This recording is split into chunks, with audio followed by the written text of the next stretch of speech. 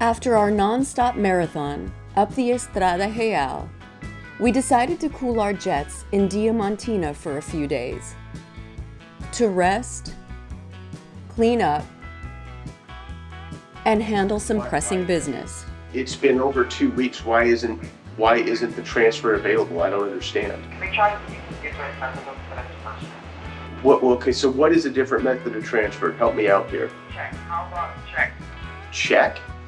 Like a paper check? Yes. I'm in Brazil right now, and I'm trying to transfer money to my daughter's account in Los Angeles, so I can't write her a check. I don't even have a checkbook with me. I need to bring checks with me to South America. The transaction that you are trying to do is not available at this time, sir. So when will it be available? When will it be available? Sir, I cannot provide you any details, but you can try to do it at a later time. I've already tried for 2 weeks. After 2 weeks locked out of his Citibank account and having exhausted our cash reserves, Chad had no choice but to go full Karen before we could afford to hit the road again. It's unavailable at this time. That's unacceptable. That answer is unacceptable. I'm not going to accept that. So transfer me to somebody that can fix this. On a bona fide cross-country tour covering 1,800 kilometers across the states of Minas Gerais, Sao Paulo, and Mato Grosso do Sul.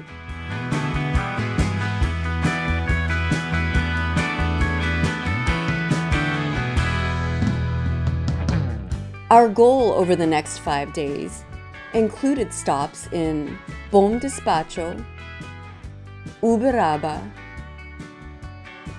Tres Lagoas, and Campo Grande, en route to Bonito, the gateway to the world's largest wetlands, the Pantanal.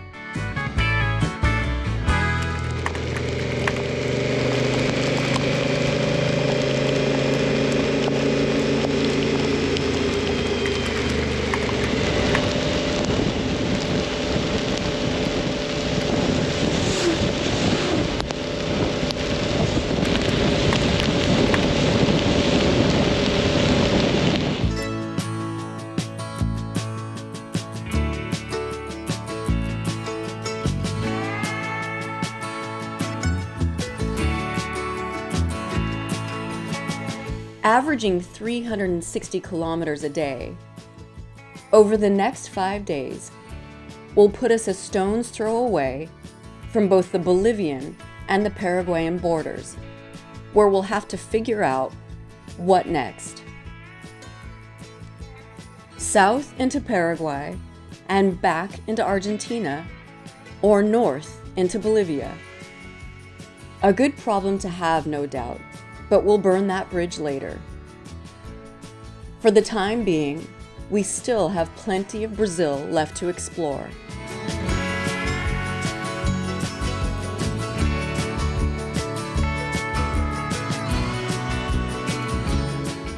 My oysters are steamed.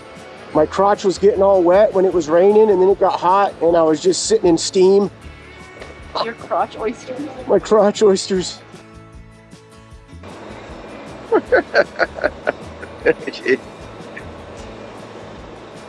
A receipt or something, bubblegum wrapper.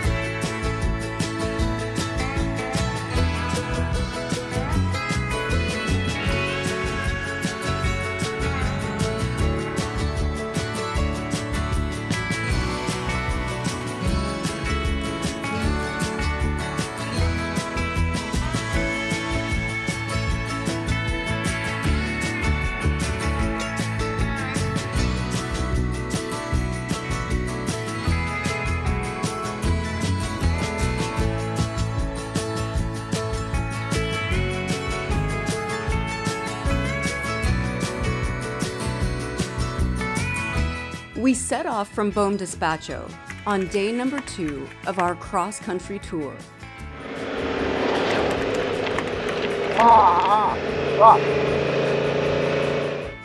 But no sooner than we hit the highway, than Chad detoured.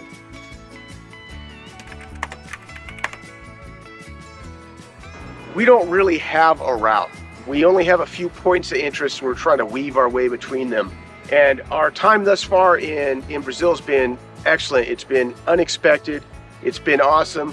But now we find ourselves trying to kind of get across the country, which makes roads like this extremely difficult. When this stuff is wet, it is some of the slickest snot on earth. And once it starts to dry out, it sticks to absolutely everything. With all the recent rain we've been getting with this late rainy season, now I've kind of resigned myself to just pounding pavement there. What are you gonna do? This is part of travel. Travel like this never follows a straight line, and it usually doesn't go according to plan, which is why I try not to make a plan. We're just still kind of making it up as we go along, but that stuff over there, it ain't fun, especially 2 up. You're a drifter. I'm a high plains drifter. I'm a gypsy.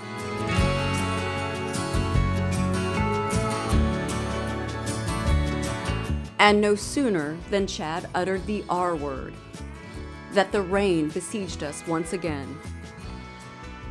Way to go, High Plains drifter. Got you a puddle there? Yeah. Fucking hell.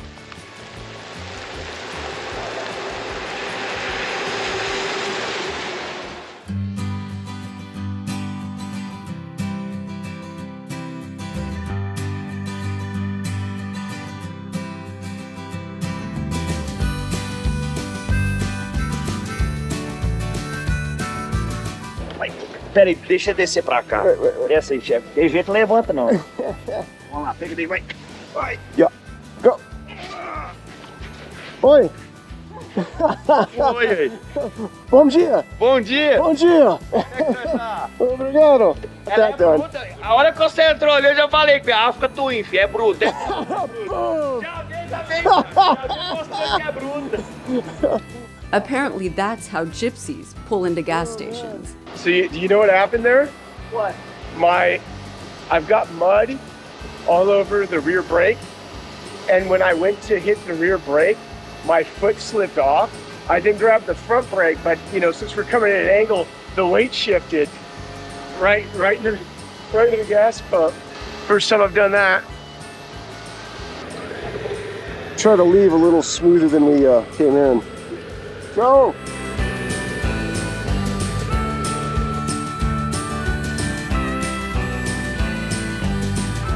Fueled up and back on the highway, the rain took pity on us and relented for our final stretch into Uberaba, where we stopped at the local craft brewery to celebrate Chad's 47th spin around the sun.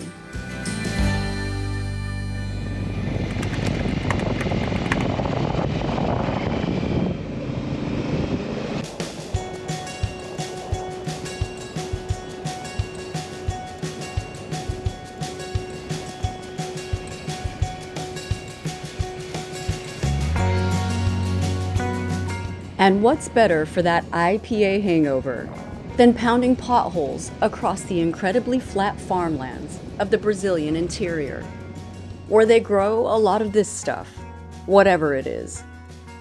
Oh my God! Holy shit! Before crossing the confounded bridge, where we bid farewell to the pockmarked pavement of Minas Gerais, and luxuriated in the buttery smooth tarmac of the state of Sao Paulo, and the bone-straight roads of Brazil's breadbasket.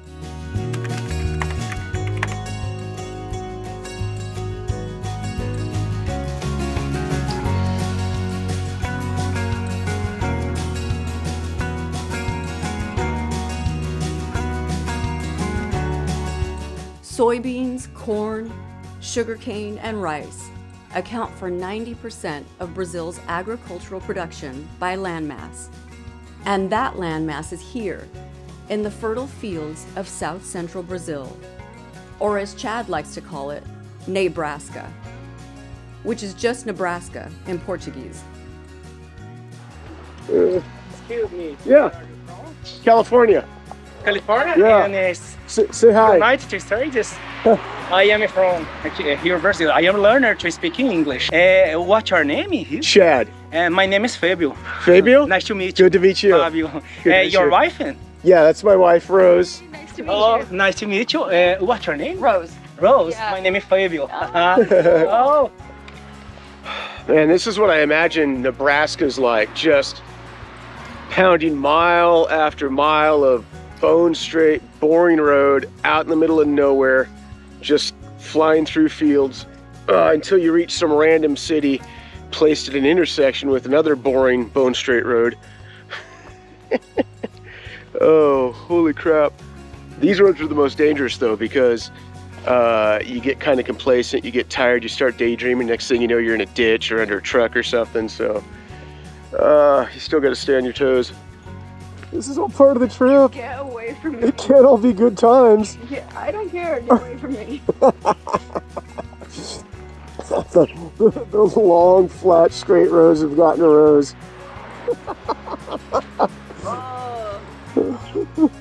She's losing it. What am I doing with my life? Clearly throwing it away. You're with me in the middle of nowhere, Brazil. You've made some poor life choices. It's all right. I'm better. I'm good. You're good now. Let's get on. You just had a moment there.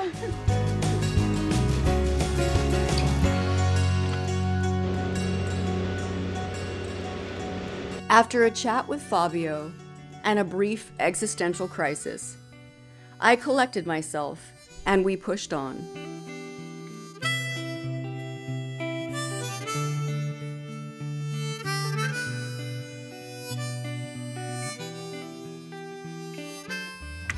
Fighting to stay awake and keep it between the lines, we finally crossed the most confounded of all bridges, Francisco de Sá, over the Paraná River, into Tres Lagoas, and the state of Mato Grosso do Sul.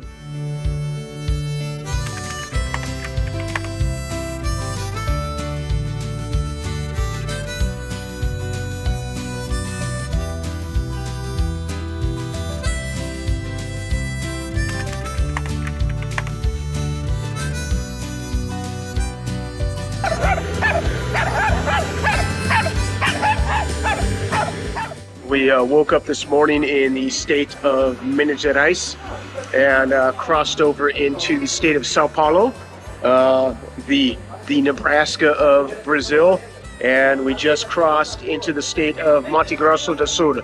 So 3 states today. First time here.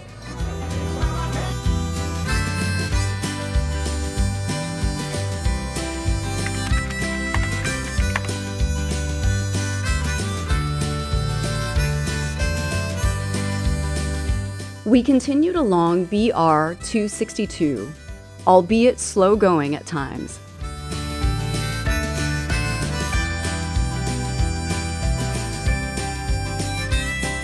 From the sugarcane fields of Sao Paulo to the timber farms of Mato Grosso do Sul, we pushed further inland, bobbing and weaving our way through the non-stop onslaught of progress and industrial evolution, edging ever so closer to our little corner of the Pantanal, Got squeezed out. or whatever was left of it.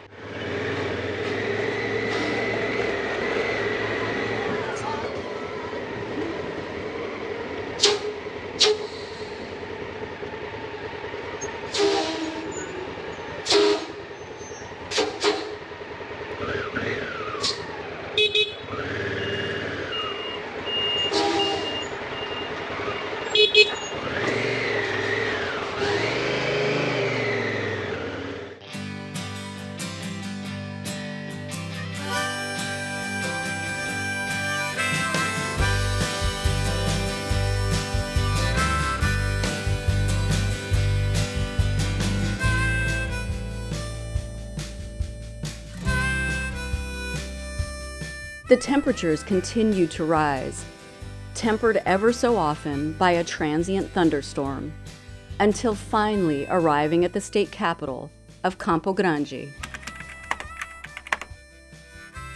the largest city and historic crossroads of this once vast wilderness. Fuck this.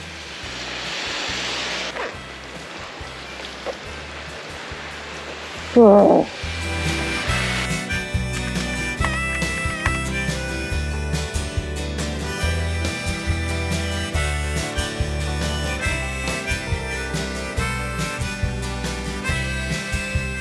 Day number 5, our final push to Bonito, started a bit wet, but we were soon out of the city, making progress along BR-060, and within striking distance of our destination. We started out there. We rode here. And we're going here. We're almost there.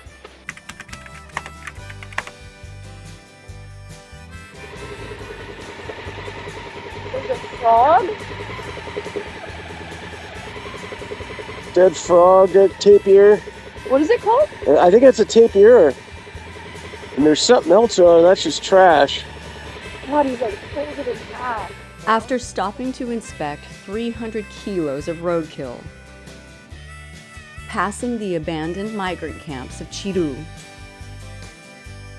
and pounding over 1,800 kilometers of slab, we finally made it to Bonito, our base camp for the next few days, and our springboard for exploring the world's largest wetlands, the Brazilian Pantanal.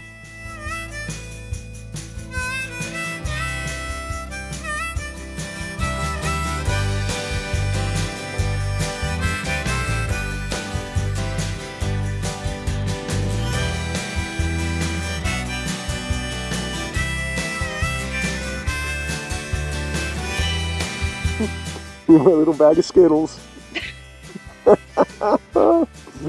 you're my soggy bag of Skittles.